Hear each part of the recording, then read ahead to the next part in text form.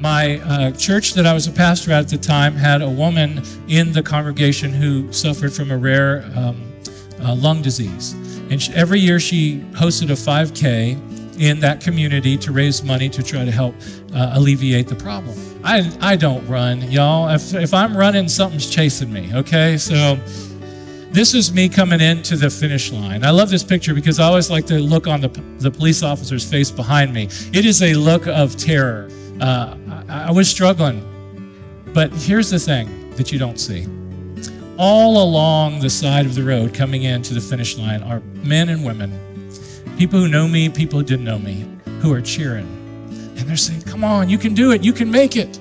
You're almost there. And they were rooting me on, and it was the most amazing thing, powerful people just cheering and cheering and cheering. I got to the finish line, but the powerful image, y'all, that's what I want you to see, is these people that are cheering, and that's what's happening in heaven. And what the writer of Hebrews is saying is, even when you think you can't go on, even when you think you can't make it, even when you're feeling like that's it, I'm done, please know that there are saints surrounding you right now that we can't see, that are cheering you on and saying, you got this, you can make it, and praying on our behalf.